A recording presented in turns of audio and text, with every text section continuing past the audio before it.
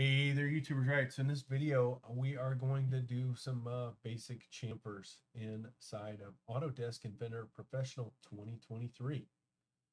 Now,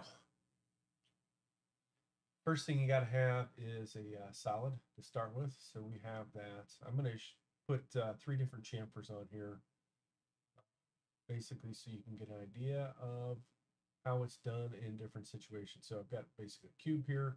We've got this connection that we've got here, and then on this shaft, we'll do this outer one. So 3 places, 1 here, 1 there, 1 there.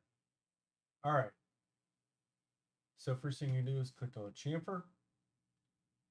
And one of the things you have to know kind of is really the diameter of this. Okay, it's like 0.58. This is a 1 by 1. If we go, you don't want to go too big with this. All right, that could be a problem. And depending on what you're doing, hopefully you have an idea of the value you want. So we'll keep it at 0.125. This is basically going to cut into the material 0.125 this way, and then 1.125 there. There's also distance and angle, and then you could pick 2 distances. So we'll do an example of each one. So make this easy. Right off the bat, we'll click this one, and you can see 0.125, what that looks like. If I wanted to change that value, maybe I thought that was too big. Maybe I wanted 3/32. We could do that. And then voila, we have a chamfer on here, okay? So there's our first one. So if we came in and we want to add another chamfer down here, maybe this time I want to do it at an angle.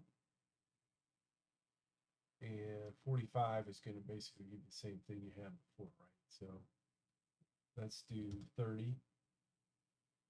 But in this case, let's make this a little bit bigger. I think we have enough room to go that. And then we're going to click our edge.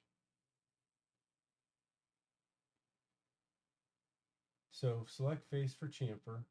So we're going to do that. And then select the edge. We want that one, okay? Now you can see that thing is really wide. Maybe it's a little too big. That's what it's going to look like, okay? But for this example, we'll go ahead and apply, and we'll take that, all right? Now, let's do one more chamfer. And because we made this one so big, we're not going to be able to do that one. So let's do 2 distances. And you can set these however you want. Thing is, select edges for chamfers. And we'll just click that one. Oops, sorry. Select edges. So apply that one. If we want to add to it,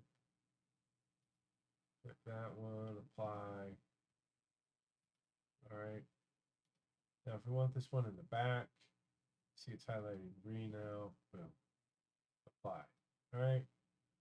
Now, if I come back later and I don't like what I've done, all right, so we have all these different chamfers. I can always edit the feature, all right? The other thing I could do is show dimensions first. So, okay, I don't necessarily like that. Let's go ahead and edit the feature. That'll bring this back up. Maybe I make it smaller. Okay. Now, the next chamfer, you can also show dimensions again, so you can get an idea by looking at this, how that laid out. Maybe you swapped them. Maybe it's not the way you wanted it. Maybe I actually wanted this to be 60 degrees. I could change that. Or maybe, maybe I just want to be at 32 degrees. So once again, edit feature, and change that to 32 degrees. And then we'll do that change. Same thing can be done down here if you wanted to. You could individually do these because they're all made individually.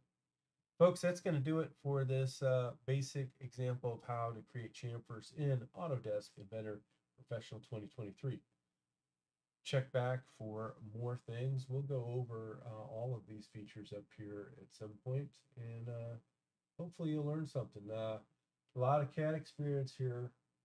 Actually, over the last few years, have not done as much CAD as would like to, but life takes us in different directions. So thanks for checking out the video. Please like, please subscribe. Thank you.